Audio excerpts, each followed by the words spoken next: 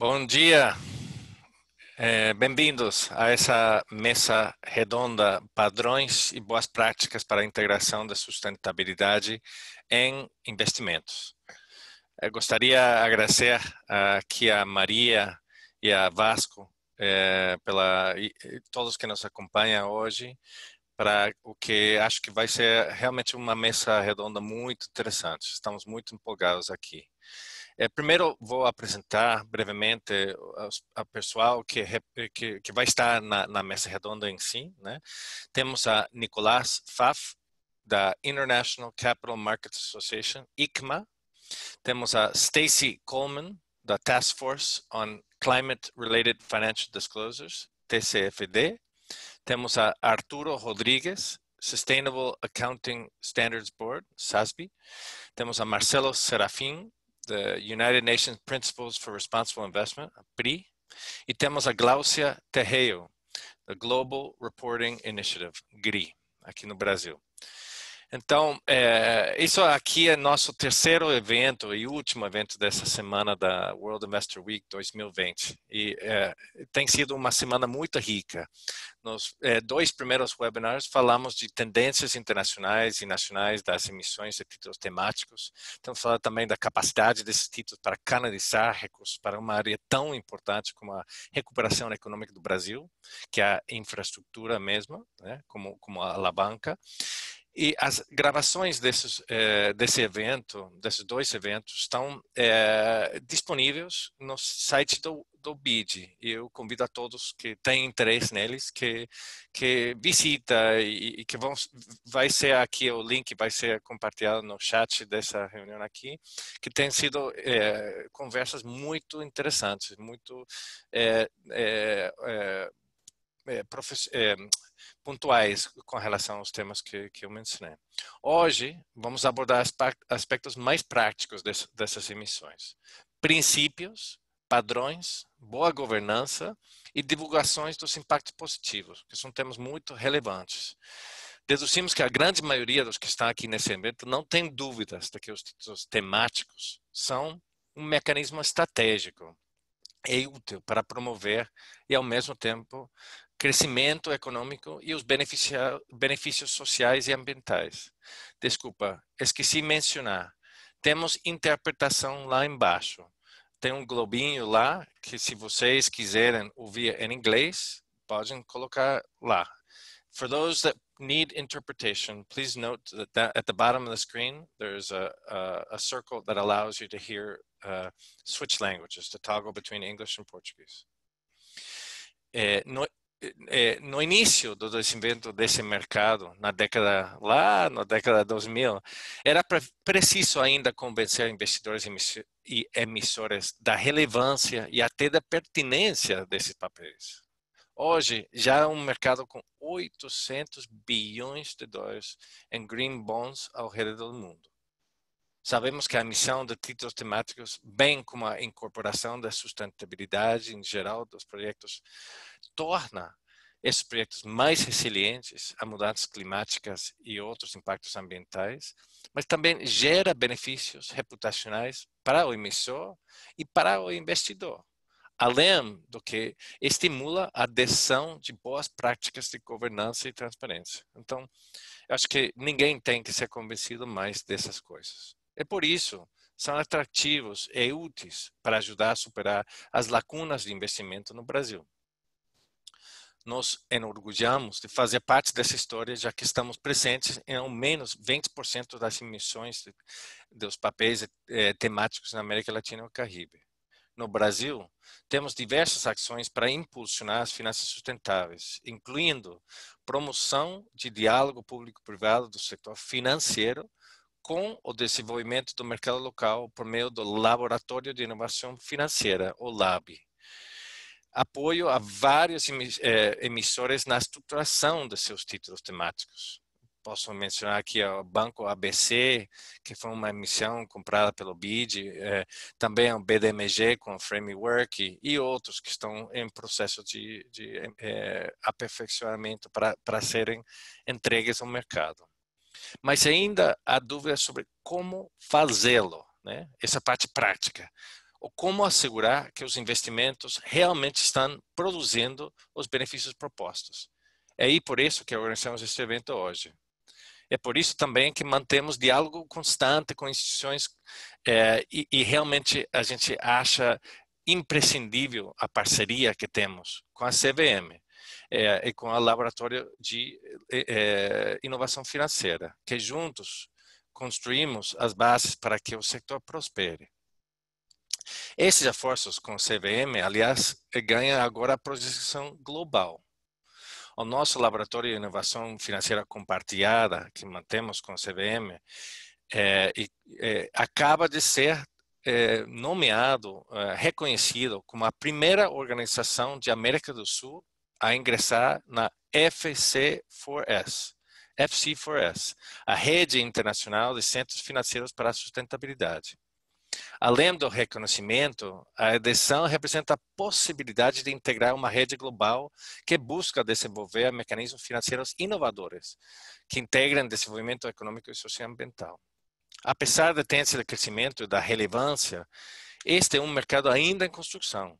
E nossa função como Banco de Desenvolvimento é promover as condições necessárias para que os investidores, emissores e a sociedade em geral tirem o máximo benefício das finanças sustentáveis.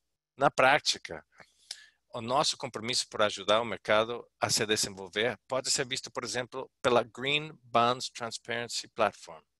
Essa é uma ferramenta que desenvolvemos com mais de 50 parceiros e que ajuda a lidar justamente com a questão do reporte dos impactos positivos dos títulos temáticos, que é ainda objeto de dúvidas de alguma parte dos emissores, né? Para retomar aqui uma ideia que já expus nos eventos anteriores, que foram parte deste World Investor Week, fomentar este mercado é uma maneira de captar a consciência crescente, inclusive impulsionado pela pandemia, de que o retorno financeiro e o desenvolvimento social, ambiental e econômico precisam, podem e devem caminhar lado a lado.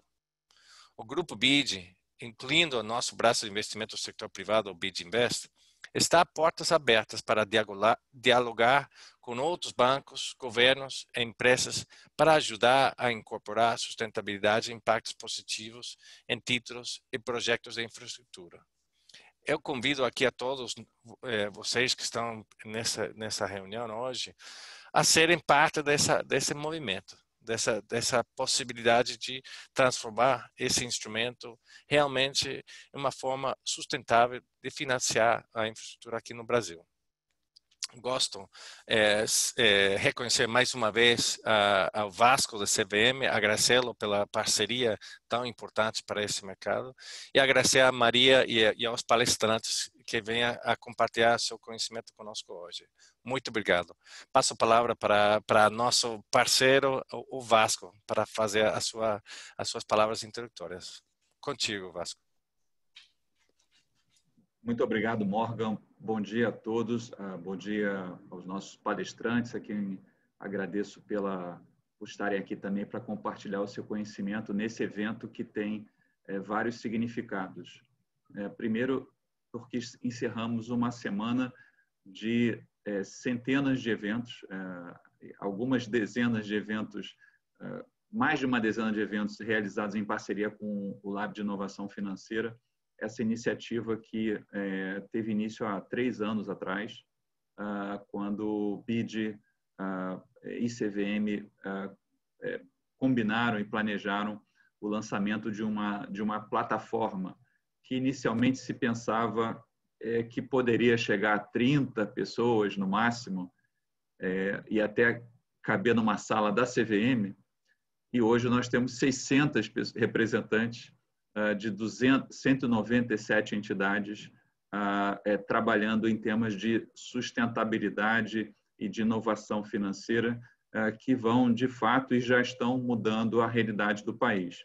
Um tema estratégico para o mercado de capitais e para todos os mercados, que não poderia andar tão bem se não tivesse tido esse apoio do Banco Interamericano de Desenvolvimento, essa visão estratégica, e esse apoio que posso falar aqui em nome da CVM.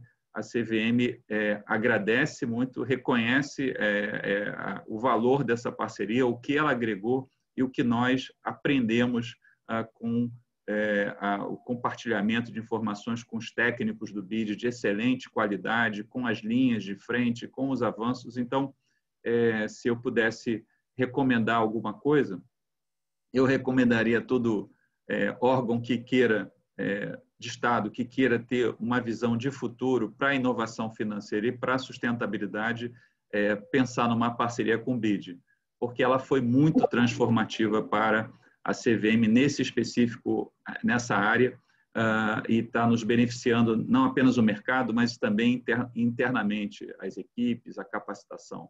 Então, com uma grande satisfação que a gente encerra essa semana de educação, de cultura, de formação de pessoas e, portanto, de instituições também, com esse tema aqui, que é também extremamente relevante para os reguladores de mercados de capitais.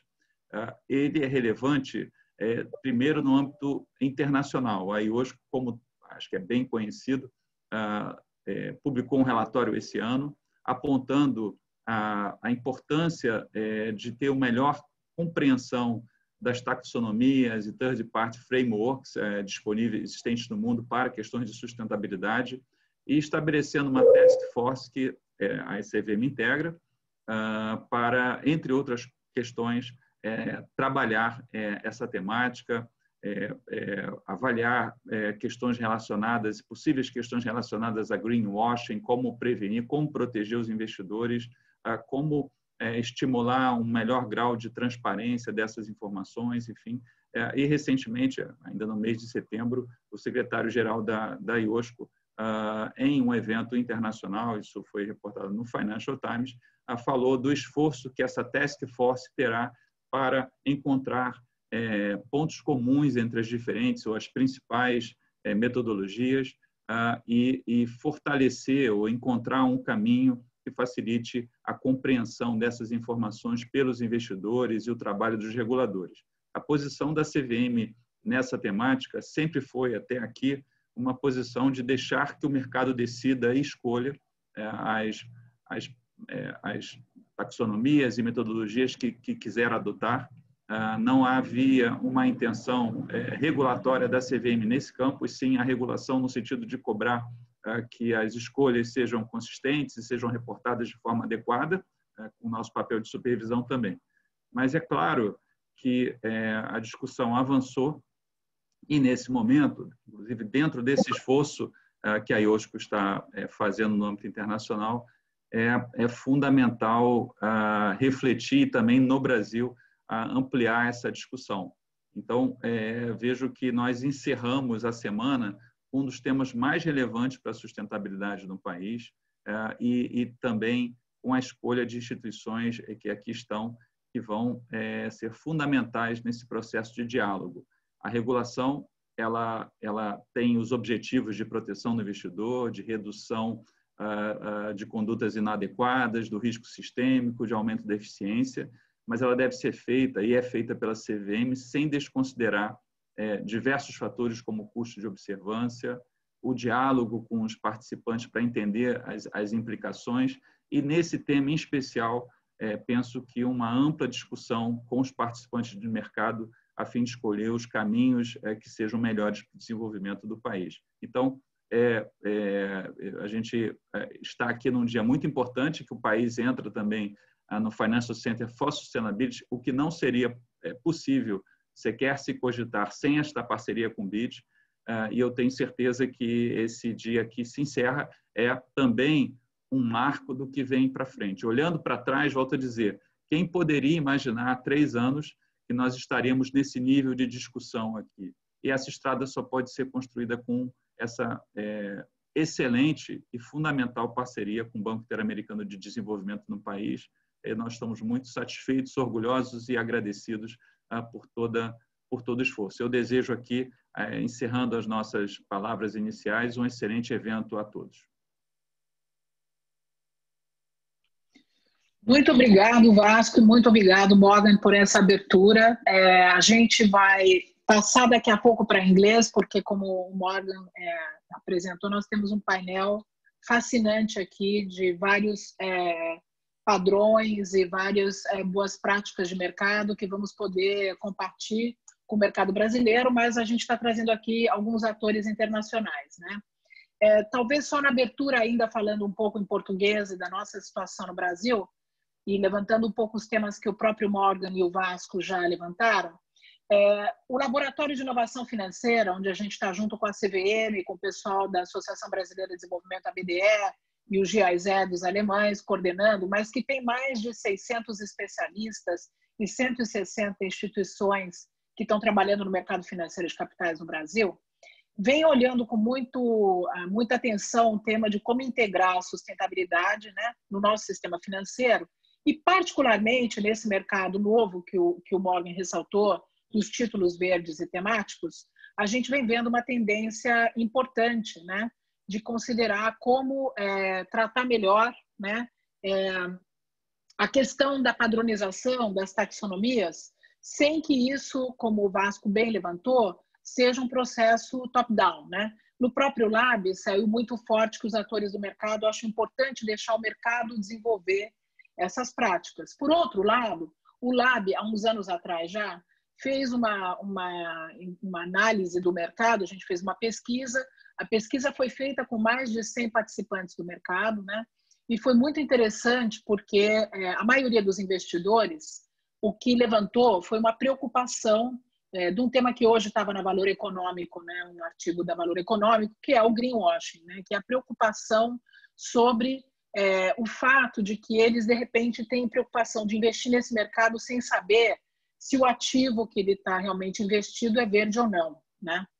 E nesse sentido, eu acho que a questão aqui, além de terem várias taxonomias e como os investidores, os emissores no mercado participam, tem essa questão também da transparência e da importância que o mercado possa mostrar que, de fato, ele tem um impacto socioambiental. So turning maybe to English now so that we can have the advantage of having a dialogue. As Morgan already said, in case anybody wants to switch the language, we have a button on the top, on the bottom of the screen with the world signal, and you can there get the English or Portuguese translation.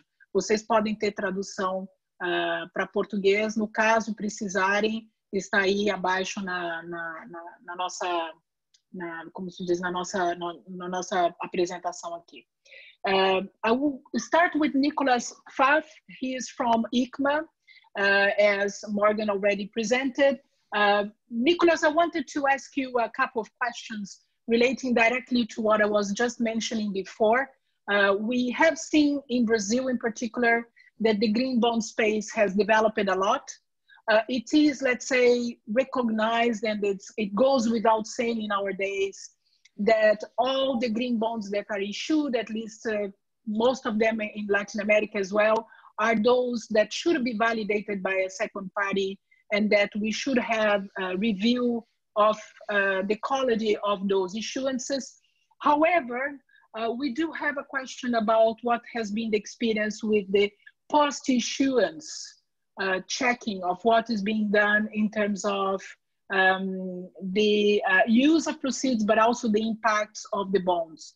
The Inter-American Development Bank, us, together with the Climate Bond Initiative last year, we did a survey in Latin America, and actually we saw that only 1% of such issuances were doing validation and reviewing, let's say, what happened with these bonds afterwards. So I would like to ask you, what is your perception a bit from the global market with regards to this, let's say, next step, which is a good step, which is the meaning that our market has been developing, and now we start looking at what has been done with these bonds. What is the latest on this, and what is your perception regarding this?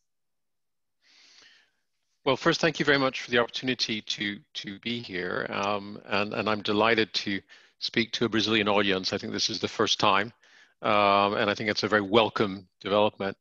On the question of ex post checking. I think it's absolutely fair to say that the emphasis in the market has been to date on the pre-issuance side.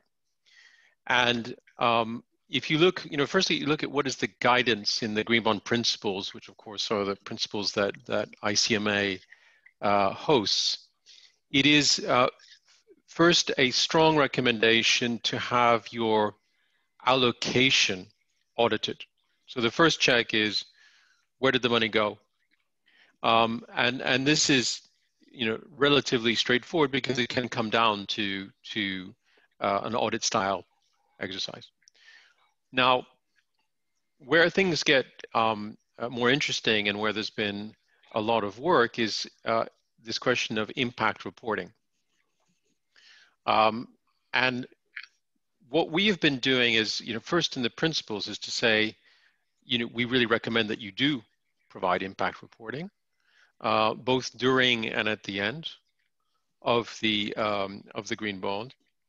But also we recognize that you need to have guidance on what should be in the impact report and what kind of metrics can you provide. And so we have an ongoing working group which brings together, and this won't surprise many of you listening, the International Development Bank community, where a lot of work has been going on. And so it's not as if we've constituted this group of, of new scientists and new academics. What we're doing is we're bringing together, through our convening power, those institutions who've already got a great track record in looking at this work. And under the chairmanship of the EBRD, the European Bank for Reconstruction and Development, and KfW from Germany, we have, with this working group, been bringing out every year sectoral impact reporting guidance, most recently for biodiversity. So we now have a handbook, which every year gets expanded, where sector by sector, we slowly try to develop best practice for impact reporting. So that's what's happening, I think, in terms of the guidance. Now, if you look at what's happening in the market, I think most issuers do try to do impact reporting. Again, I think allocation reporting is something which is very much market practice. Is it at this stage clear that everybody's doing the impact reporting right? No, I think that's, we don't have perhaps something which is completely satisfactory. But again, I think a lot of work is going on in this space. The last comment I'd make is, if you look at the EU Green Bond Standard, which is the potential standard being developed in the EU, the requirement on this question is very much in the one which is highlighted in the framework, which is recommended, i.e. issuers have to explain how they will do impact reporting. And then the allocation reporting is a requirement, and then the impact reporting needs to be done, but it doesn't necessarily have to be verified. This may be anticipating, further questions from you. Okay, Nicholas, a lot of further questions from my side, but I will have probably a second round of questions. You were talking about these good practices on impact reporting for green. What is being done on sustainable SDG side? There, in the case of Brazil, actually, we only recently had the first social bond. There is very little experience yet with sustainable. Yeah.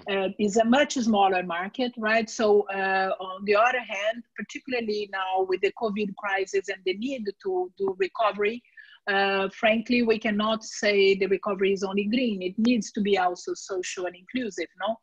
And the question is for you, how do you see this work that you were able to start doing, say, at a global level for green, moving as well to the SDG and sustainable side? There, I think we also, even with regards to the pre-issuance, we still have a lot of questions on what is the actual frameworks. No? So it would be interesting to get your perception of how this is moving, and I think is an inspiration to think on what Yeah. you're saying. And I have a lot of ideas already on our Brazilian laboratory, how we can collaborate. Okay. But please go ahead. Well, first, we'd very much welcome the cooperation, and we have a social bond working group, which is of course gaining, has always been very important, but it's always going to gain more and more in importance because, perhaps as a preliminary comment, social bonds until recently was indeed the junior standard, compared to the green bond principles, and the sustainability bond guidelines, which essentially provide the confirmation that you can mix green and social together. Mm-hmm. And there had been more traction, I think, in the last 2 years for these mixed bonds, if you prefer. But by any measure, this year is the year of the social bond.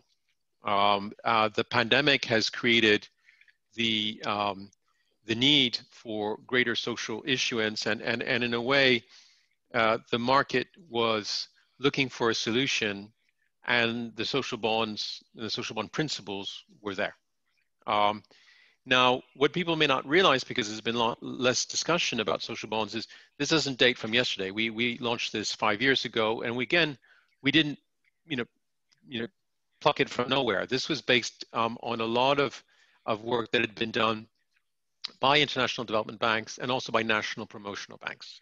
There are specialized national institutions, regional institutions that function on social, and of course, the World Bank Group, the Inter-American Development Bank, et cetera, all have had a track record in bringing out social themed bonds. And these can be on gender issues, women empowerment bonds, education bonds, et cetera. So there was already a lot of work out there. It just hadn't reached the scale of green bonds. And we've had a social bond working group, which one has been developing the principles, and one, to make the link with what you were saying, your question specifically, is we also provide specific guidance for impact reporting. So there is a separate document which provides this. Now, of course, the difficulty, but also the opportunity with social is it's a much wider topic. One of the problems we faced when we're putting together social bond principles is, everything can be social. So how do you narrow it down to make it something which avoids the pitfalls of being too wide and being, dilutive, and at the same time, be clear in terms of what's trying to be achieved. And so, without going into details, you have a definition of, for social categories. You have a definition of what is a social project. You have to link your social project to a specific targeted population. It can't just be for anybody. You have to identify who you're trying to help. You have to have metrics, and then you also have to subsequently describe the social outcome which you are aiming for. And so that does provide a conceptual framework and market practices which I think underpin this market. Now, what we will most likely never have in this market is the certainty of hard science thresholds. In green, you can have a scientific or at least a technical definition of what is green. In social, we're never going to have that. It's a bit like the distinction between the hard sciences and the social sciences. In social, there's always going to be more intuition. But I'd like to reassure those that think that social bonds are by definition more fuzzy, if I can put it that way, than green bonds. That's not the case. There's a lot of track record, there's a lot of guidance, and it's important that issuers and investors are aware of it. Thank you so much, Nicholas. I'll come back to you after I go through another round. I have quite a few areas that I think we can develop further, but I think it's very important what you were mentioning, that we get to know, and maybe one question I will bring later is precisely the question of transparency. How can we promote those impact guidance that are being developed to be better known in the market? No? Very good. Going to Stacy. Stacy, with the TCFD, you have been looking a lot more about the governance side as well, no? And the TCFD has been doing a great work in trying to promote financial systems disclosures in terms of their track record, but also understanding not only individually for every investment, what is the responsibility of the financial market as a whole with regards to their exposure, the types of things they are doing. I wanted a bit to ask you precisely from this point of view, more of governance. So here, before we were talking a bit about the guidance for the impacts, but also part of what investors are looking for today is to understand also what is the track record overall of the corporation or the issuer in terms of what is the governance, no? How do you see the climate-related financial disclosures that you are promoting in TCFD being important and bringing an additional, let's say, layer for the discussion on sustainability? Great, thank you. First, I'd like to also thank IOSCO and the Inter-American Development Bank and IDB Invest for organizing this discussion and inviting me to participate. I think it's incredibly important. And so maybe I'll just take a quick second and talk a little bit about what the TCFD recommendations are, just so everybody's on the same page. Our recommendations were published back in June 2017, and they're the result of, I think, the first industry-led effort to create guidelines for disclosing climate-related risks and opportunities in mainstream financial filings.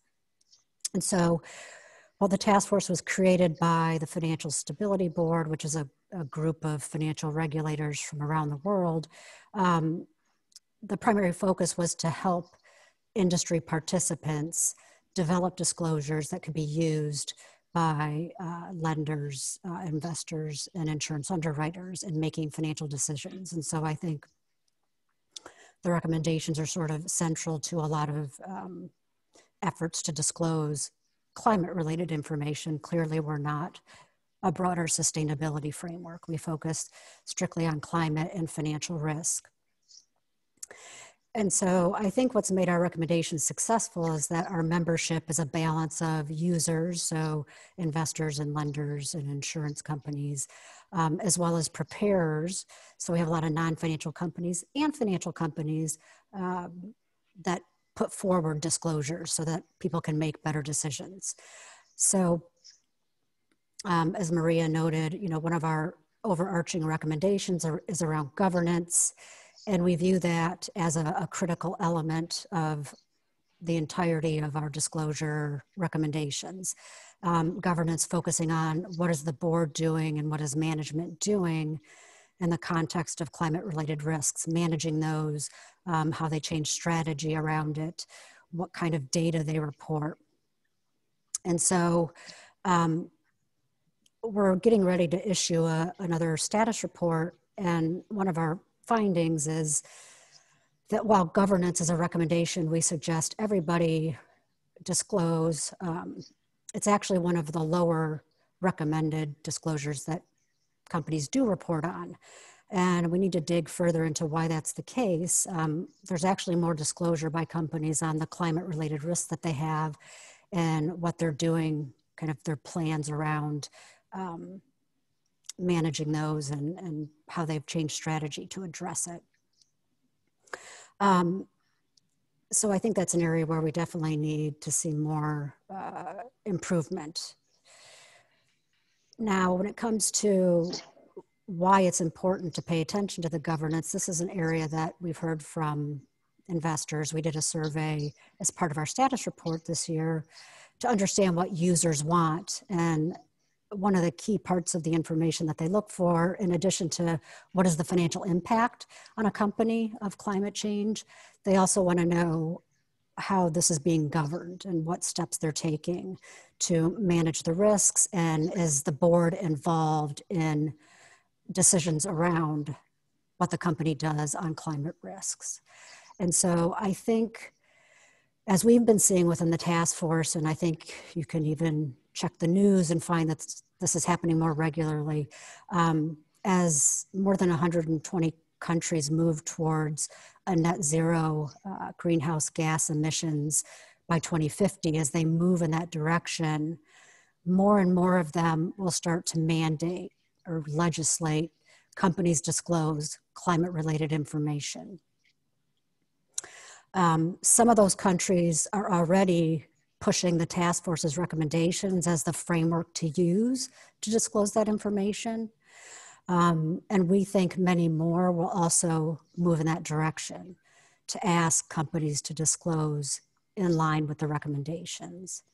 As I'm sure others will talk about on the panel, when it comes to green bonds, out of the 100 trillion bond market that exists, less than 1% are actually green bonds.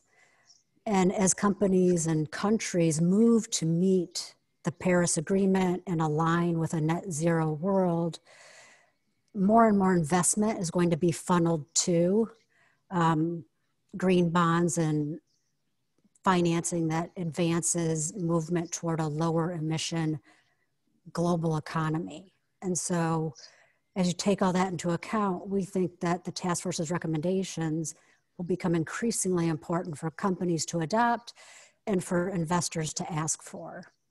And so we think that going forward, it'll be critical that companies and investors think about the task force's recommendations and build on with other things like Nicholas talked about and SASB will talk about in terms of all these things coming together to become more of a foundation of how companies look at risks and how investors assess risk broadly, right? Financial risk related to climate change will become a core element of how companies and investors look at these risks. And so we're encouraged that this is being discussed here today and look forward to the continued discussion. Stacey, this is a very important point. The fact that we have to look at the impacts, but also the risks. And I think this is the issue. Most of the green bonds at the beginning were looking at, well, I have a green benefit, but did I, for example, also consider that the location of my project or the way I constructed the infrastructure considered also the potential negative impacts of the climate in the infrastructure or if the infrastructure in the surroundings, be it as environmental or social impacts. So this integration of also considering green, not only the positive impact, but also not damaging and also the resilience of these investments is very important. And sometimes we tend not to understand that there is this three-dimensional issue, that there could be a negative impact from the investment. Environment can impact our investments and we need to be aware of that. So we need to consider that when we do the investments. And we also, of course, are wanting to promote positive green and social impacts. Question for you is, what examples would you have, or is there an example of, good example of a bond or a green bond initiative that has already been conversating with TCFD recommendations and that we could use as, let's say, something we could flag as something to follow? So on the green bond side, it's not an area the task force is directly focused on because in theory, we're agnostic to the types of financing that occurs. Exactly.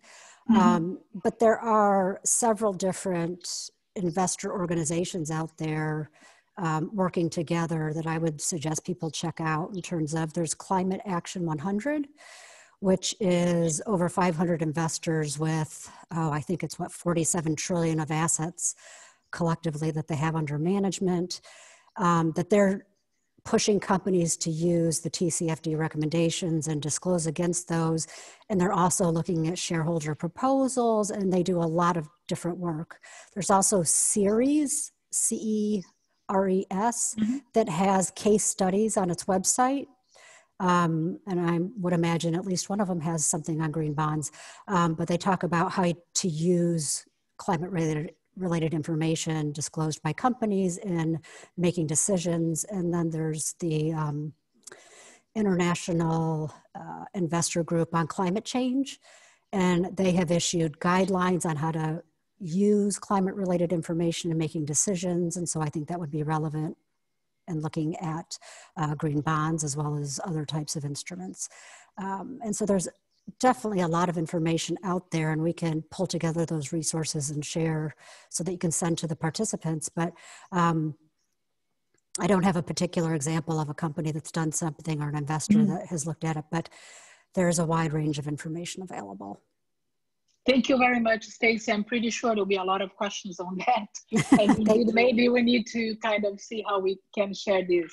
I will pass to Arturo now, precisely coming on these discussions we had before, no?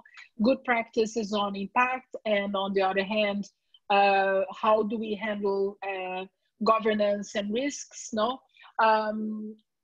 You have on the SASB here been already working independent of for bond markets for a while to help, let's say, investments to integrate those concerns sustainability for a while.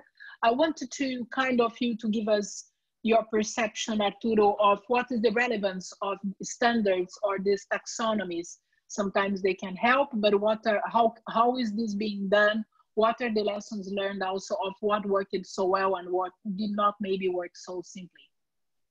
Yeah, thank you. First of all, let me thank the organizers of the event for inviting me and SASB to convey our message here in this platform. And as Stacey started, I just want to give my elevator pitch of SASB so that we can start from the same starting point, and then I'll answer your question. So for those of you that don't know SASB very much, SASB is a nonprofit standard setting organization whose objective is connecting businesses and investors on the financial impacts of sustainability. And we do this by focusing our standards on two main points, industry specificity, and we have 77 industry specific sustainability disclosure standards, and also focusing those standards in enterprise value creation and financial materiality. Our standards identify the ESG factors that are reasonably likely to affect the financial condition, operating performance, or risk profile of companies within an industry. So I just wanted to give that quick pitch so that, again, we're all starting from the same starting point.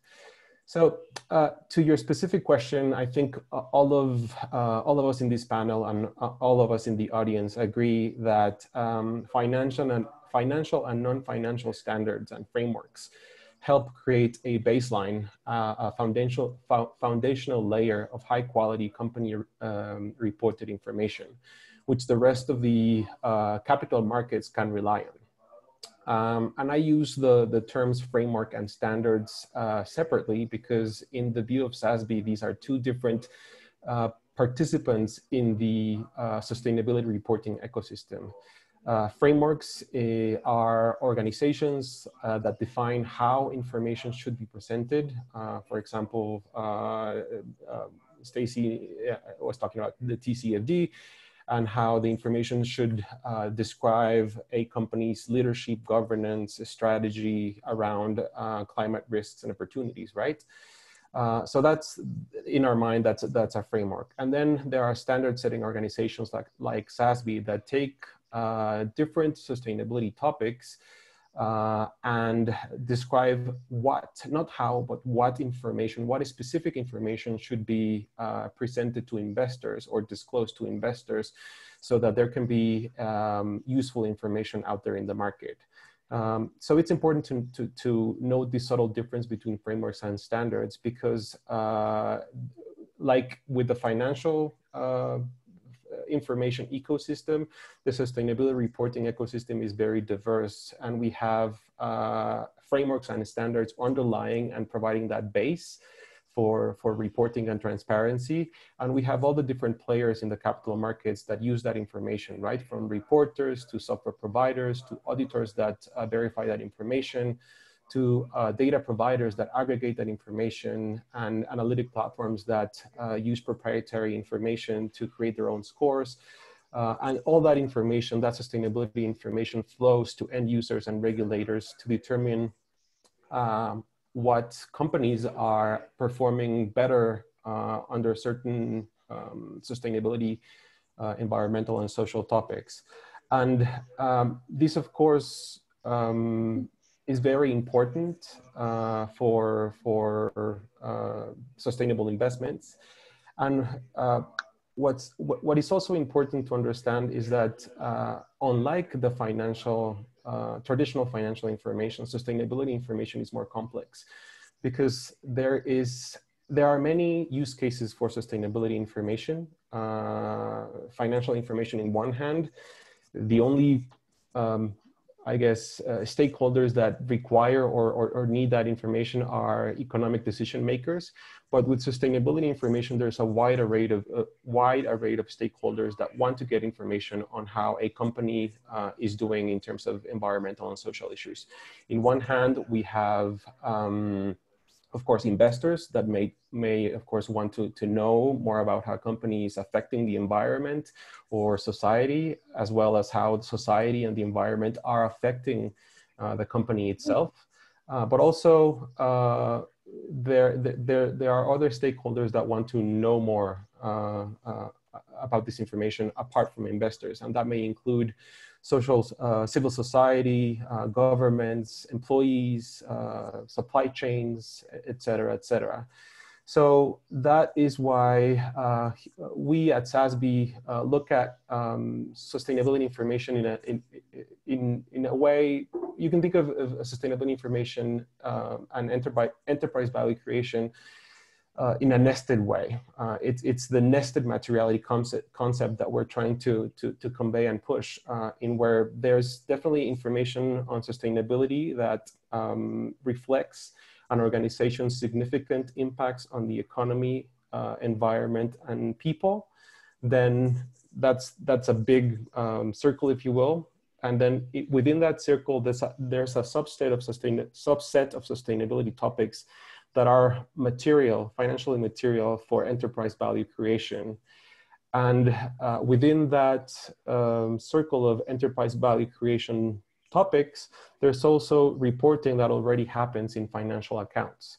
And of course, all of these, this concept of nested materiality comes together because the different actors that want to get their hands on sustainability information, what they want is basically transparency and disclosure, so that they can use that information to compare the performance of a company or a bond or a portfolio with another one and see which one will create more benefits for society or the environment or sustainability in general, as well as protect the economic performance of a given portfolio or a set of actions. Okay, it's a very good point. So what you were saying basically is that these issuers, when they are actually using these data sets and using your standards, are also should be looking at not only necessarily only the bond issuance, but the overall use of these data for many reasons, for management, for how they are perceived in the market, for relationship with buyers and value chains and so on. So that's a very good point. Coming back a bit on the question I had before with the discussion with Nicolas, you said you were dealing with sustainable information. Are you looking both at social and green, and how do you see the different use of those data?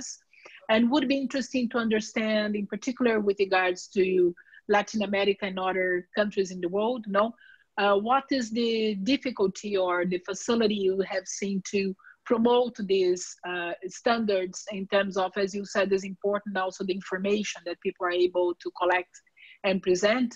How do you see the practices with regards to that?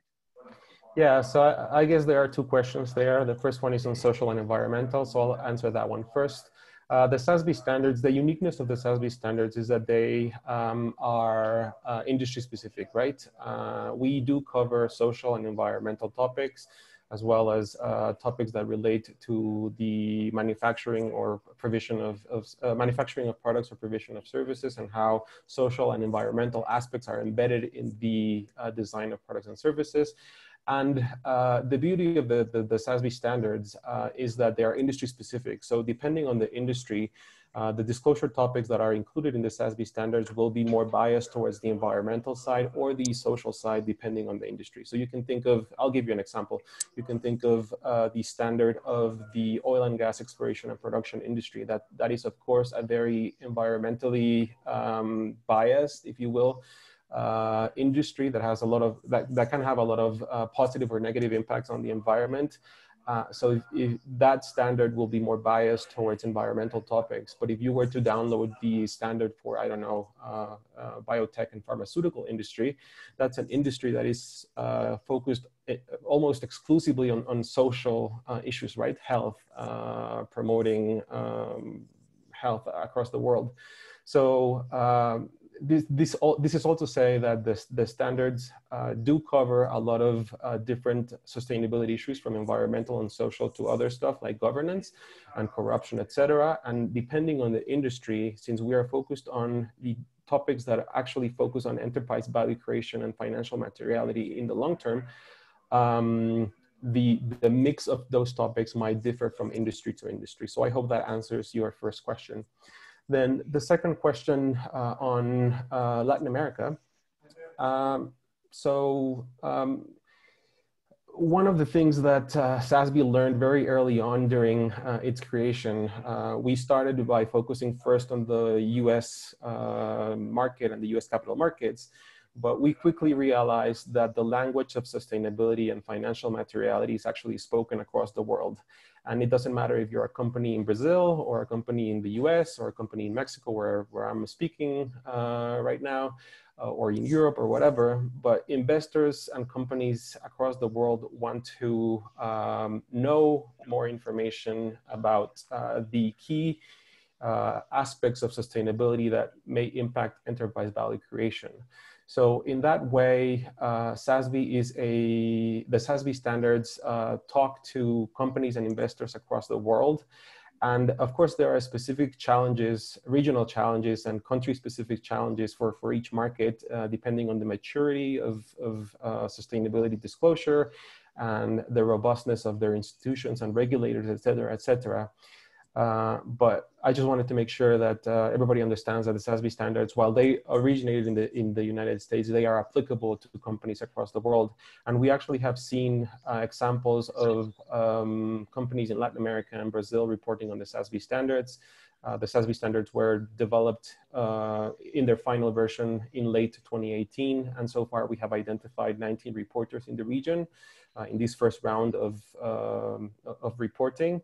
And of those 19 reporters in Latin America and South America, 9 of them, more than almost half, are based in Brazil. So we're seeing companies in Brazil and in the region starting to look at their standards and see value in talking and providing information and transparency on these key topics that may impact enterprise value creation. Thank you very much, Arturo. This was a very, very, very interesting. Also, lots of other questions. I think we almost, Vasco will agree with me, can organize with each of you a separate webinar with the lab for our participants in the lab to learn more. I would like also now to turn to Marcelo. And also actually following on what we just discussed on the 3 different perspectives, be it from principles, framework, standards. In all cases, we have different ways of looking at sustainability. I think all of them are actually quite complementary, but still there is a question of how can we harmonize these disclosure practices, no? Marcelo, you are working with the PRI, and in Brazil you have been doing a lot of work already with investors.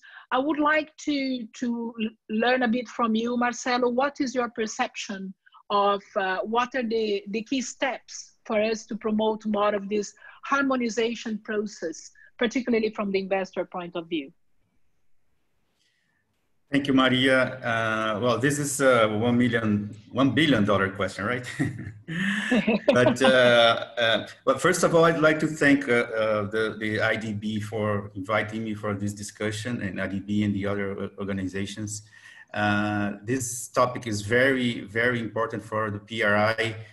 For you to have an idea, one of the strategic goals that the PRI has in its 10-year blueprint is driving meaningful data throughout markets, which means that the PRI is trying to get more and more involved in this issue to try to contribute with this discussion, of course, being neutral, and of course, it also giving the perspective of the investors mainly.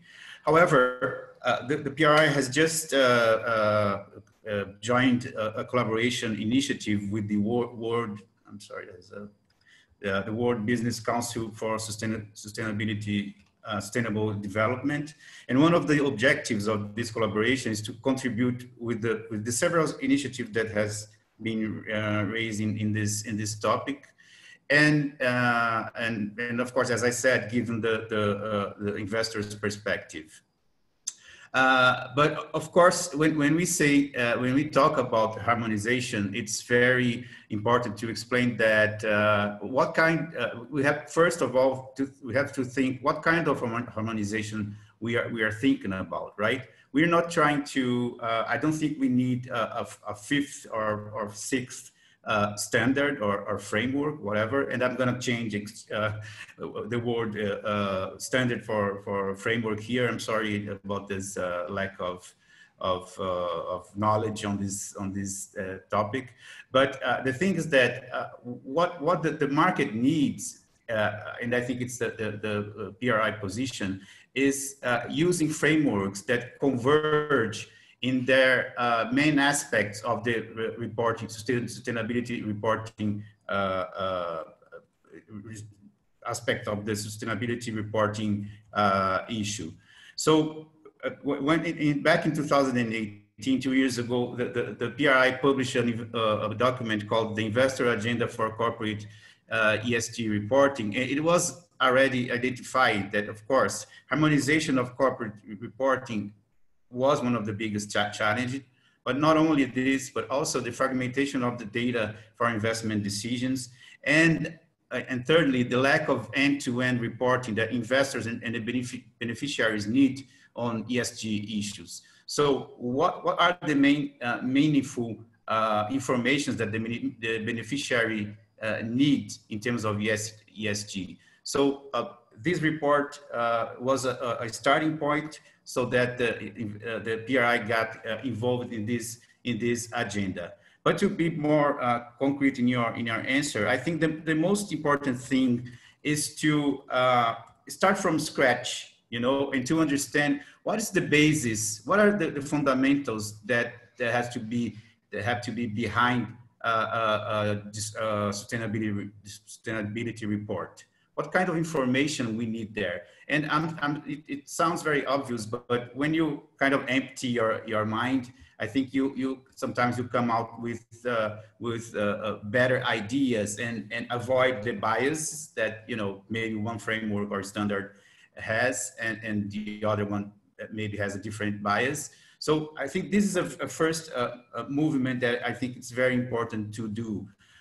Another step towards this kind of harmonization is kind of working on a stock taking analysis on how the existing standards are doing in terms of are they meeting the investors' needs and the corporate needs.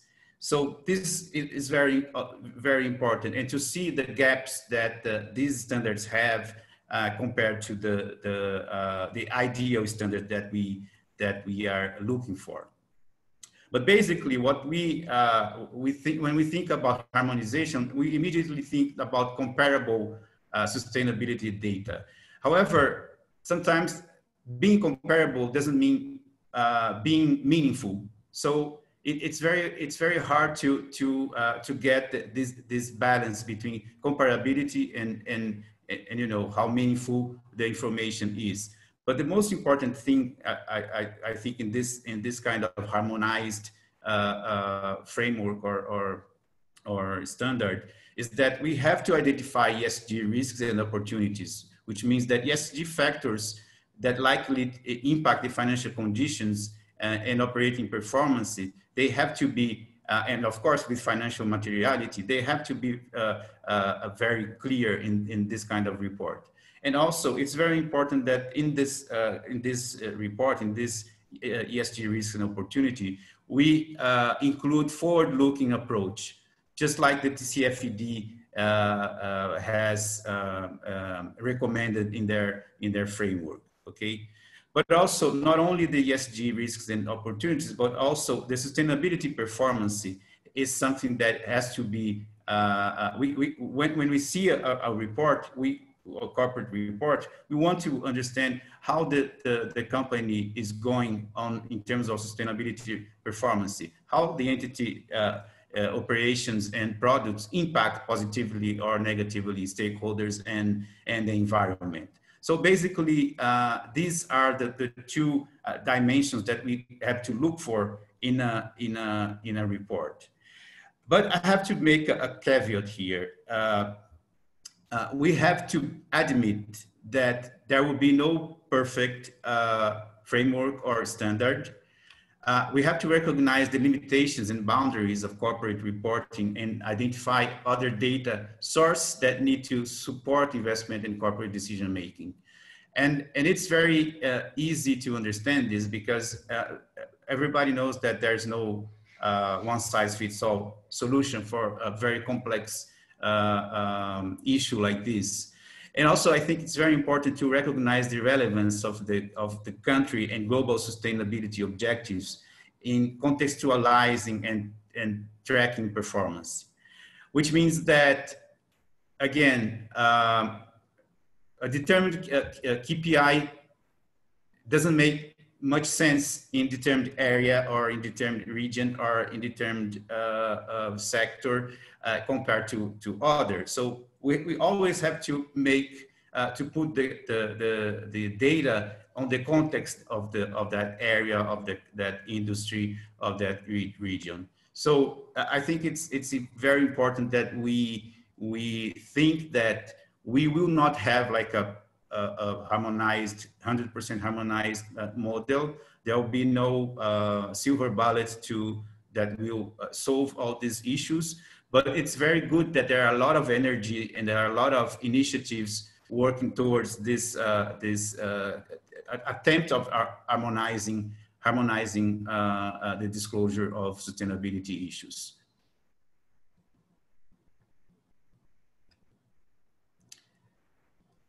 I don't know if I covered. Oh yeah. You asked me about the stakeholders, right? Yes. I wanted precisely to follow up. I think there is an interesting point you made here to say you need to look at different perspectives when the investor is looking at an opportunity, right? So coming back to the bond market, green or sustainable, I like your approach to say, well, there is the impacts, there is the governance, and there might be very different perspectives also with regards to what the investors may expect from the corporations. And also the sustainability comes also with the perception of the issuer as a whole, no? Exactly. What do you think? I understand what you mean that, harmonization with one silver bullet will not work. And we heard from the previous presentations also that probably you need to have different, approaches depending on sectors and depending on the materiality of what you want to do. But that said, what would you see as recommendable or important to engage investors in the Brazilian market in the green and sustainable bond, and what would they be expecting? What could be improved to make sure that even though, as you say, there is no fully harmonized approach, there is at least a converging one that considers and makes transparent these needs for the investors? Maria, the PRI has a very strong focus on engagement. So, and it's not because the PRI chose engagement as an instrument to really exercise responsible investment, but it's because engagement really works. So when we talk about the green bonds and how and the credibility of the green bond market, and I think transparency is part of this issue. How credible we will have the issuance will have in this, it will be in this market. I think engagement is very important, and investors can engage prior to the issuance and post issuance, and that's very possible.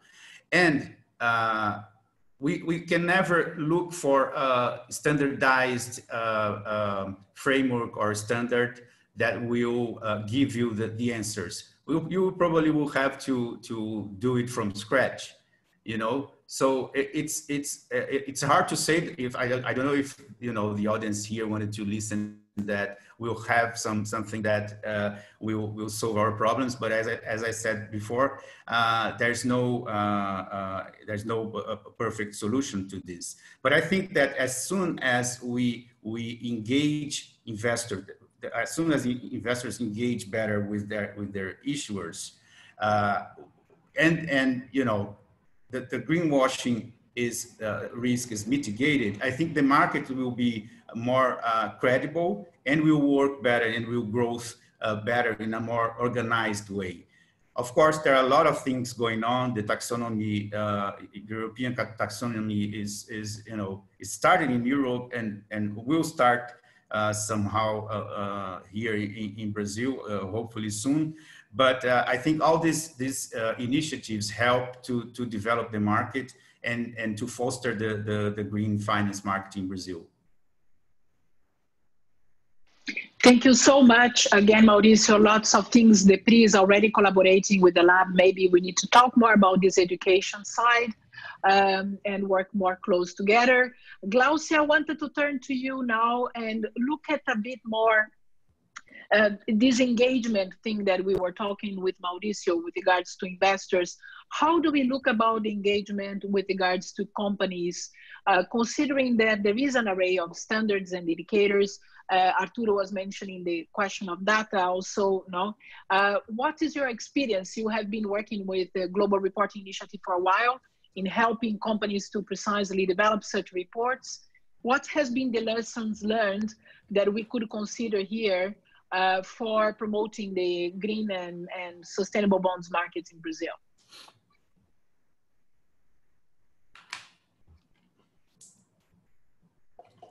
Glaucia, we can't hear you. Hi, Maria. I'm sorry. My connection. Now I can hear you. Yeah, my connection just. I had a problem with the connection. Sorry. Yeah. First of all, I would like to thank you for inviting me, and it's an honor to be here amongst so important and special guests. And I would like to start by talking a little about GRI. It's a very short. It's a GRI was established in 1997, but it was initiated in 1989 due to the Exxon Valdez accident. So by that time, institutional investors started discussing how they could improve their decision-making process. So they found out that they needed more information beyond the financial report they had. So basically, they needed to know how the financial value presented in the report were created. So we are working on that since 1997, and our standards are principles-based. And we also have specific topic disclosures divided in social, economic, and environmental disclosures. Our aim is to promote new mindset in the business that goes beyond the financial mindset. And our methodology aims to help company to manage and be transparent about their own impact, positive and negative. And it's very good to understand their risks and opportunities, and also to see, to have, to foresight what is coming in the future. So it's the external impacts that comes to the company. So, and the voluntary standards can help. I'm saying that not only GRI, but also including SASB, CDP, TCFD, it's the same. But there are conditions to use them. So, and I think that I can mention that they can promote internal and external transparency, and this will lead to robust management. The existing voluntary standards and indicator can assist by providing these disclosures that are not presenting in the financial tools, environmental disclosures, social disclosures, corporate governance information, which is, I think it's fundamental, and for GRI it's fundamental, so it's not, there is no need to say if it's material or not. It's material for all companies that are intending to issue a sustainability report against GRI standards. The use of these tools can promote a holistic view of the company, risks and opportunities, better management. The sustainability or ESG reporting tools first are excellent tools. I think it's very important to mention for internal transparency, where we have complete and right information for decision-making process. Then not only the report will be robust, but also the management process of the company will be more robust. And this is the first condition for the external transparency and reporting proceeds. It can be for bonds, social bonds, green bonds, or whatever investment, whatever type of investments. They can also promote a systemic view of the company and make that company understand where they are in the, or position in the whole discussion of sustainability. So by this, I mean, we cannot forget the systemic connection with within the ESG issues themselves. For example, you can have a good performance and environmental issues or green aspects inside the company, but it can be reduced to zero if the company is related, for example, to social issues as corruption, tax avoidance, slavery, and so on. At the end of this, the sum up will be zero, right?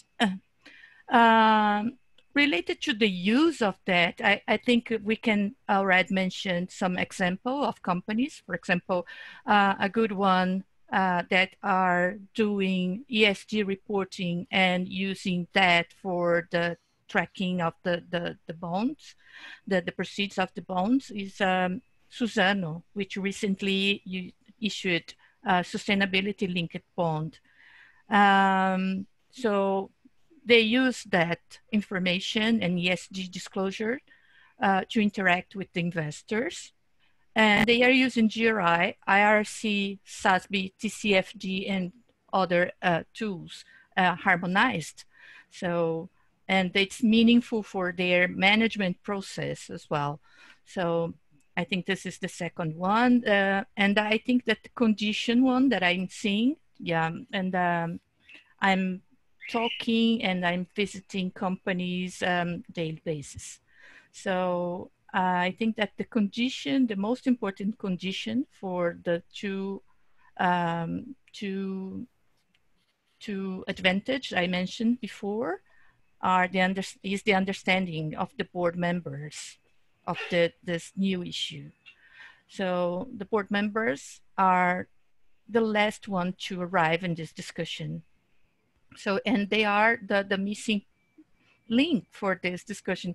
So their engagement will be, is important because it will make sure that the strategy they design is related to the operation, related to what they are discussing and sustainability operation inside the company.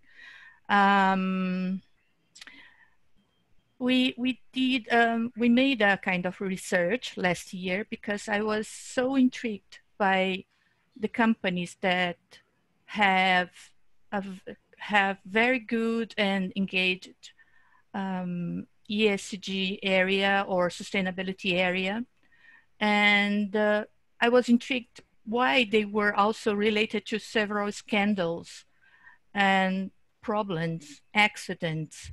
So we made a research and we confirmed that the problem is a cultural barrier and there is an hierarchical problem inside the companies, and a good ESG performance will depend on the board involvement in this discussion. And I think that it's the first question you made for me, right? Should I go directly to the second one? Yeah, so basically, I think no, that's very good. I mean, what you're saying is basically at the end, it boils down to take advantage of different standards and opportunities, but also it's very important to have good governance and that the investors understand and can see that the companies are really taking this seriously, you know, that this is not just one shot, no? A bit thinking about the standardizing all these practices. No, you have been again for a while now trying to have data sets and so on. I was wondering how the companies can better navigate what kind of I take it that maybe standardization is not the best word. I think Marcelo convinced me, but how can we promote this convergence at the level of also the companies? I think they do see a lot of different opportunities. The case of Suzano you gave is an excellent one of combining that, but from your side, what can we do? I mean, thinking about Brazil again, the lab, what can we do to promote better this convergence if we were to support companies to promote better, let's say, convergence efforts? Better convergence. I think that it would be, as I mentioned, it could be important. It would be important to have, for example, lab for board members, and because they were Okay. the last one to arrive in the discussion. It's true, you know, and they, you know, and I'm talking to companies every day, and they say, oh, it's difficult to achieve or to arrive or to make them understand what we are saying. The common thing is just to the sustainability area to present what they are doing and the risks and opportunities. And after that, they say, so, oh, it's okay, it's beautiful, but let's talk about business now. So I think that it's important to bring them on board of this discussion. And I think it will be a good advancement in this. And related to how to make the harmonization. I think that there are, the synergies are there. You know, I think that the misunderstanding of the how, just now I learned that the company approached a professional leader in the sustainability field and said to him, look, I would like to create an ESG area inside the company. But they have a sustainability area already.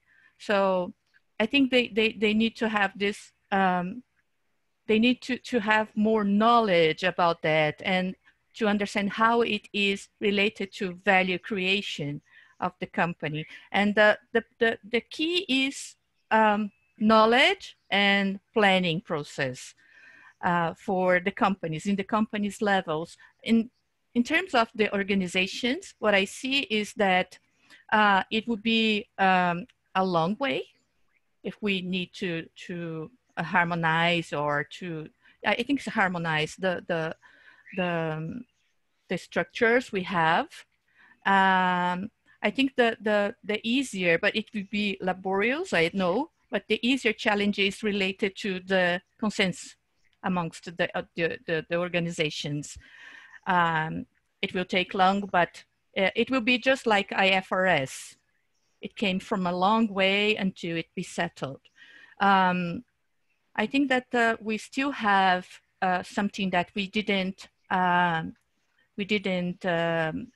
spoke about in this panel. It's about the culture of business as usual inside the company. So there is a need to change it.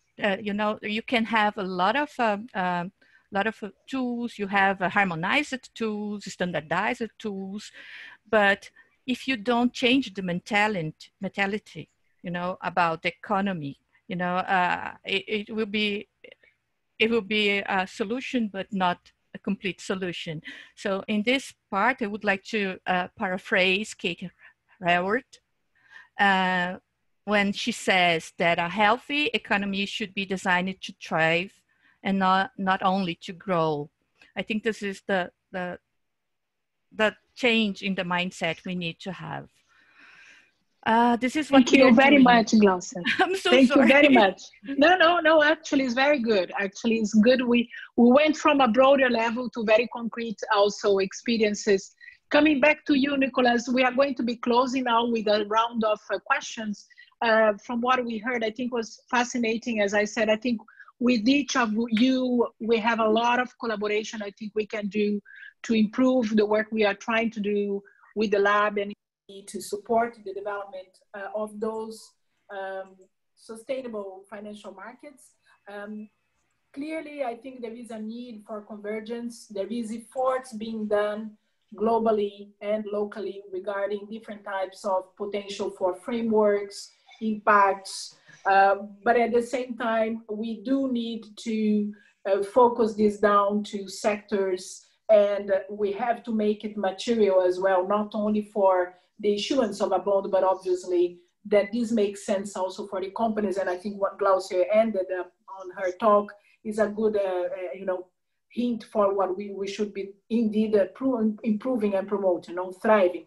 So I think from what I'm hearing here, in general, there are two things that I would like you all, I will give the word for each one of you to react. If we were to think on how can we help to using these different tools that are available, I think a lot of them can be actually pretty complementary, but we also have an array, and I think what Glaucia was saying, of companies that don't know yet very well how they will navigate on that and how they get their management to understand this. This is from one side. On the other side, we also need to promote transparency and perception from the investors that the markets are really going towards sustainability, that there are impacts on what they're investing, that what the investments they are doing is a very good point made by Glaucia as well, to say it's not good if the company has a beautiful green impact but has corruption issues. So how we can have this information. I think there's two things that come out from it. Transparency. How can we promote more transparency in the market? How can we help that, for example, the local stock markets, the regulators like CVM here, the banks, the actors in the financial and capital markets can promote some kind of transparency and information about these different standards and how to use them. And the other, very important and related to, and I think has a lot to do with the work of PRI, but also SASB and GRI, on the education and the convening. So how can we engage and educate better also investors and issuers to understand the opportunities, take advantage of them, and scale this up? I think there is huge things that came from all of you. I would have loved to actually have much more time for conversating, but wanted to give like a last round of conversation. So maybe starting again, Nicholas, if you can talk 5 minutes about that, Stacy, Arturo, Marcelo, and Glaucia. Nicholas, with you. Thank you very much, Maria. I'll try to be quite summary on this. I think we should distinguish the situation between what has already happened in Europe or perhaps also China vis-a-vis other markets. Because the question of, starting perhaps from the end of what you were saying, how can we promote this? We're kind of already there, I would argue, particularly in Europe. And this is translating particularly through a very significant regulatory drive. So we've moved from just the market to the legislative space. We've had discussions for the last 3 years now on the EU Action Plan on Sustainable Finance. We now have a renewed sustainable finance strategy. We've got the Green New Deal in Europe. So the whole sort of mainstreaming, education, et cetera, has happened there. I think, of course, when we go wider afield and we come to Latin America and we come to Brazil, obviously we're not quite there yet. But I would say that the trend that we're seeing is a global one. So I'm actually not too concerned about the question of how do we promote this, because it's promoting itself, you know, in some way. And, you know, we've seen a news flow, again, I apologize if I'm being, you know, European centric, but a lot of the green bond market, supermarket is still very much there, sort of more than 50% of it. You know, when you see the European Commission coming in and saying that it's going to issue $100 billion of social bonds and announcing that it's going to issue 200 billion or 300 billion equivalent of green bonds, you realize that we've moved into a completely different space now. Now we're far from that in other jurisdictions, and hopefully what is going to happen is that you know this will reverberate globally, and you know we will see, you know, the similar trend. Now, in terms of ensuring the transparency, I would think that there's both an opportunity and a danger. The opportunity is to provide the information that is required by investors across the spectrum. So not just you know green, but also social, also ESG, taking into account, for example, you know, governance or gender balance, etc. But where the danger is, and we're seeing this again in Europe, where we've had proposals to ask companies to have 52 different metrics. Well, I mean, you can imagine how this would be received, you know, in your average company when suddenly, you know, they may not have quite finished their ESG education, and they're being asked to formally by their regulator, you know, report on 52 different metrics. So the response, you know, that we're providing is, you know, why don't we focus on 10 and make those really meaningful and make it really clear as to what we're asking, and make sure that this is what the investors want, that this is what the issuers can produce, that they understand, and that, you know, the intermediaries in the middle can play their role in terms of educating and also ensuring that, you know, all this is gonna happen. I'll stop there. Excellent point, actually. I think the issue of standardization on the one hand is like, it's important to promote transparency indeed for the market, no, and to monetize also, to be clear that eventually the sustainability has an economic value. But you are totally right as well. We have to be very careful in that this doesn't become a science per se. I think one of the points, and that's where we give a lot of value to the lab here, is how can we make it feasible to companies to start doing that without needing to pay thousands of dollars to consultancy firms and having to do very sophisticated assessments. I think partially maybe comes also from the discussion we had with Artur and Glaucia, you know, that they have to probably develop their own ways to do things. But on the regulator side, very good point. You know, we have to be careful on the balance of that. No, Stacy, from your side, going to the regulator discussion, and what would you say are things we should try to do with regards to these, promoting more transparency, promoting more, let's say, engagement. I like it a bit on the lines of what Nicholas was saying, making it marketable, maybe not that much just engagement from point of view of understanding that this is important. Right. So, I mean, one thing that's happening in Brazil that you probably are all well aware of is that the central bank, and it's in good company with lots of its peer regulators across the world, is looking into requiring financial institutions to disclose climate-related financial information. If that moves forward, those financial institutions will need to, in turn, talk to companies about getting information they need in order to put out disclosures that would address their financial risks. And so I think that is a good place to start in many ways, because it's regulatory driven, but I expect would take a lot of kind of back and forth between investors and companies and the regulators to figure out exactly where to go with it.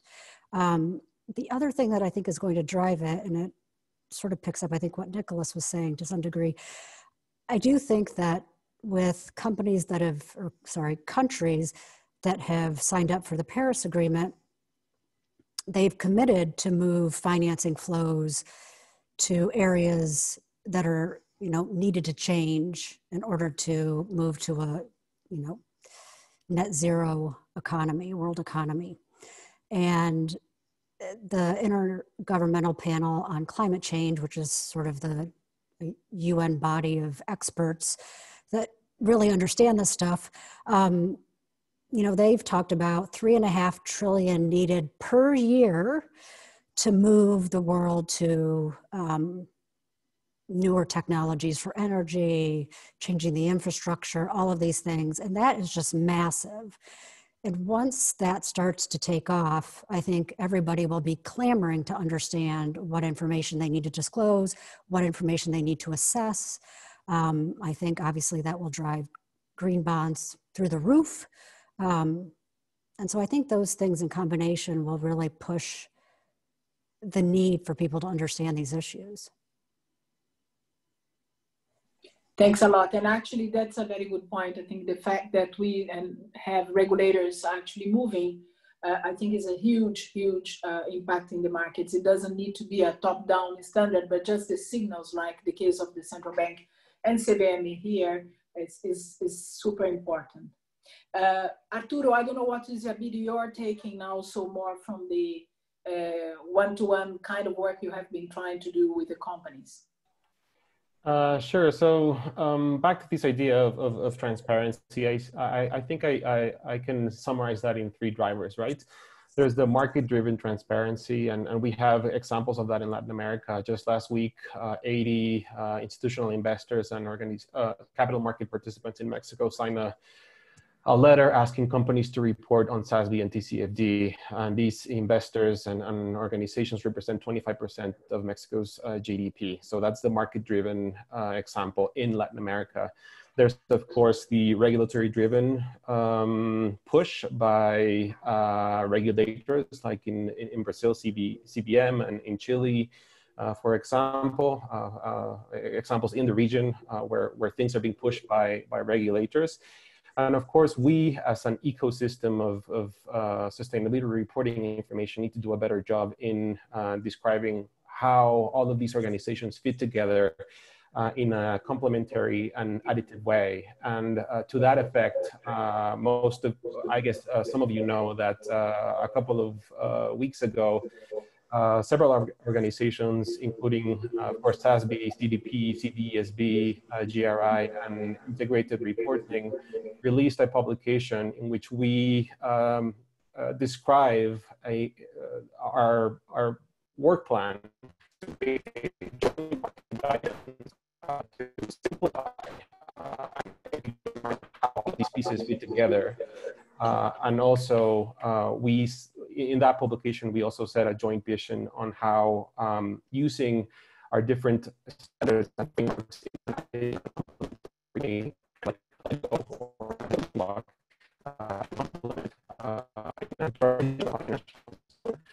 those are the main 3 drivers that are pushing transparency across the world, not only in Europe or Latin America or the US, but you see that in different levels in different markets. But it's important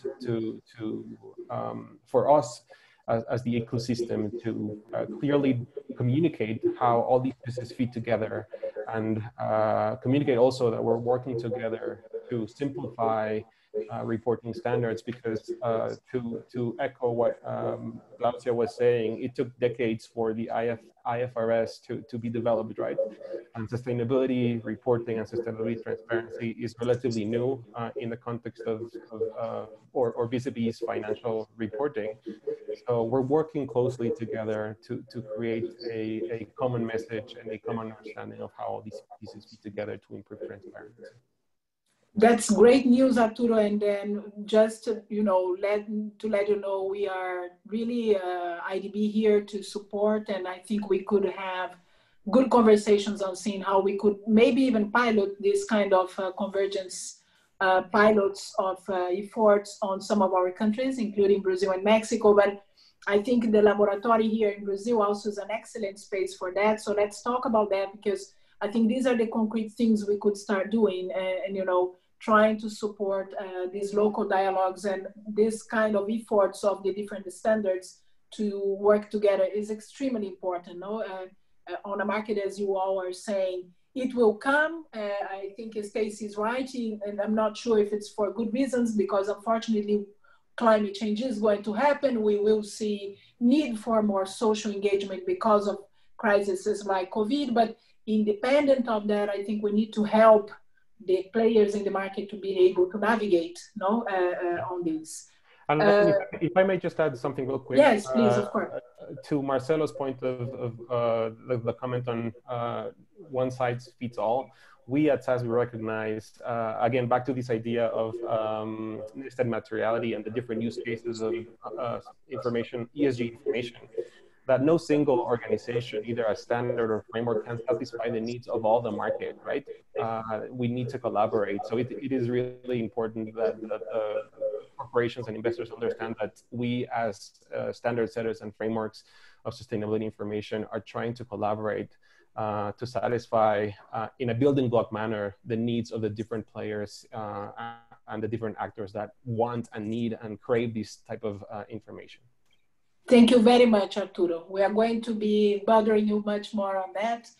Marcelo, if you wanted to take a bit the floor, and I would be interested if you can focus a bit on Brazil, since you are playing a big role there. Yeah, and actually, I would like to second what Nicolas said. Here in Brazil, we don't have to promote the agenda, because as you know,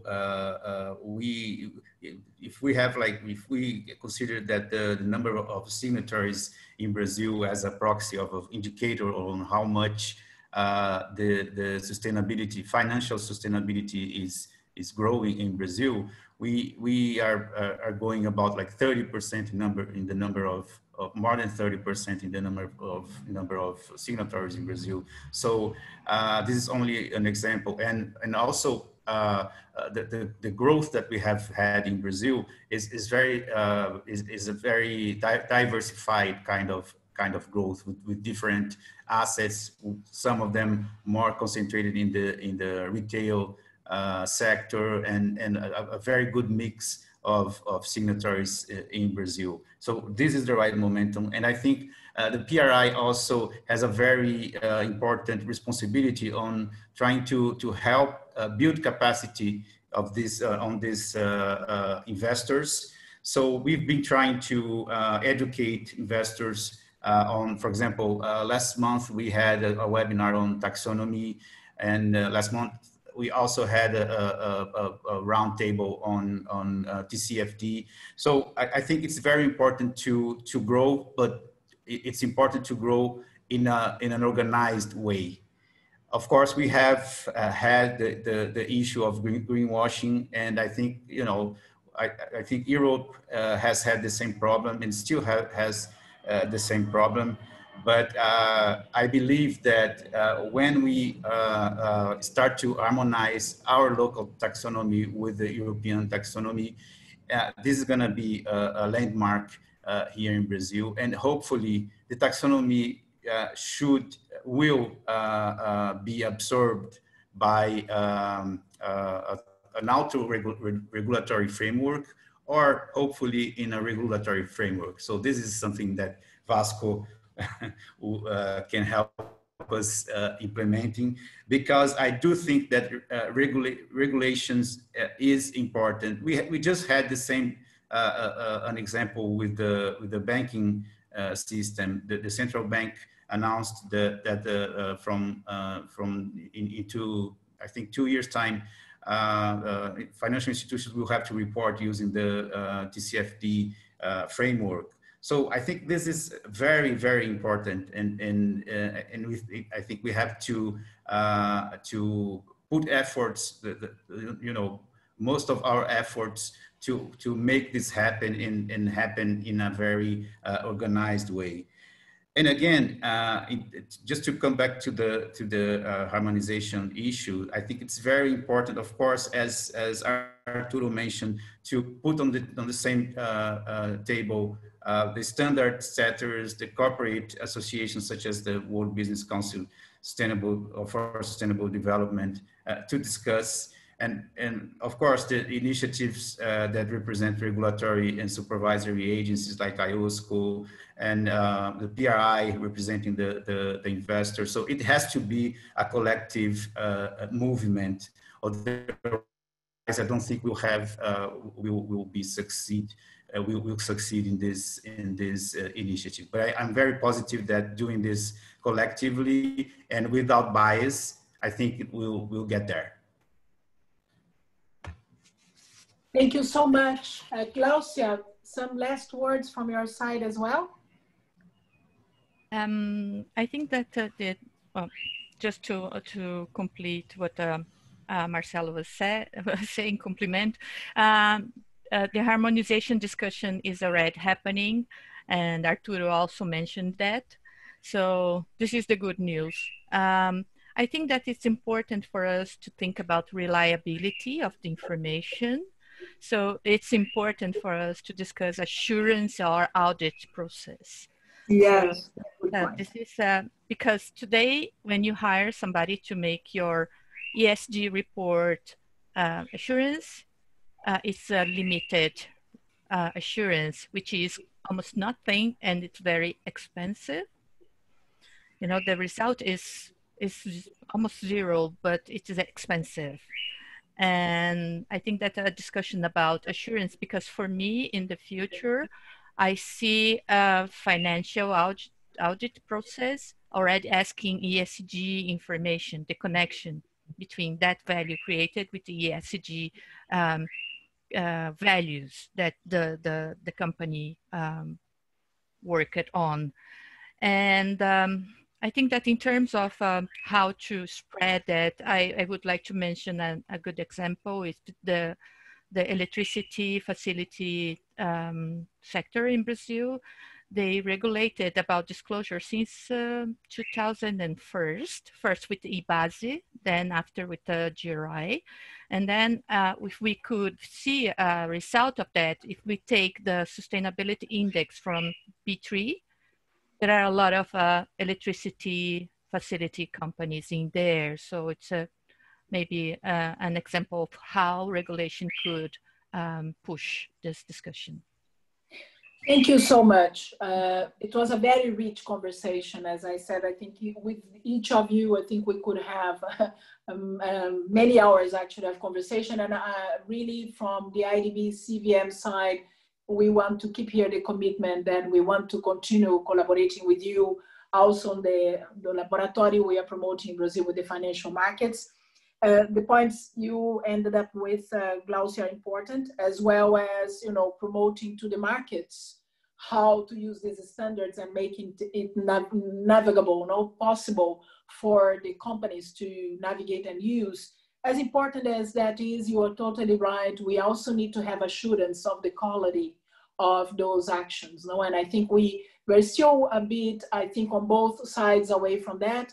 I agree, and I think we have now more and more knowledge of the importance of the sustainability, but it's still a lot of confusion from companies, from investors on how to move on that. I think these efforts that all of you are doing now to try to harmonize, organize together is important. The messaging from the regulators is extremely important as well, but we need to find ways to probably support still the markets to understand better what the options are, how they can navigate and use different standards adequate to their sectors and situations as well. I think come also from a very interesting conversation at the beginning already with Nicholas on the need for considering social in the scheme. So green, social is not two different things. We should probably consider more and more how we manage this sustainable agenda in a joint way. But also this issue of the reliability, the way to verify. From IDB side also, as Morgan said at the very beginning, we have an initiative regionally in Latin America, the Green Bond Transparency Platform. The platform today is focusing on green because the bonds, thematic bonds market at the beginning were mainly on green, but we do see increasingly the need also to start looking at the sustainable aspect. But even on the green, I think the lessons learned we are seeing from there and I think I learned a lot today as well with you, is this need to consider beyond just the framework of impact, what all the investors and issuers are looking for in terms of positioning themselves in this sustainable arena, be it from the governance side, be it from the material, let's say, impact, how they are changing their behavior over time, how they link the green and social aspects to their own business, but also how we assure that when we say we're going in the right direction, and I like it the words of Glauser, we are thriving, no? So I want to close here thanking so much each of you for your time. We know some of you are talking from other countries. We know that's not always easy to make time for us to be here. As Morgan said at the very beginning of this session, we will have the information in a link here for everybody to see it. The IDB for sure is going to be promoting this, but we'll also be promoting this throughout the lab and CVM, and IOSCO. So for us, it's also a pleasure to be closing with that. The work we did during this World Investor Week, I think could not have been nicer than this panel for us to be closing our series of events. And without no more issues, I want to thank you and say goodbye and see you soon. Thank you, everybody. Thank you. Bye-bye.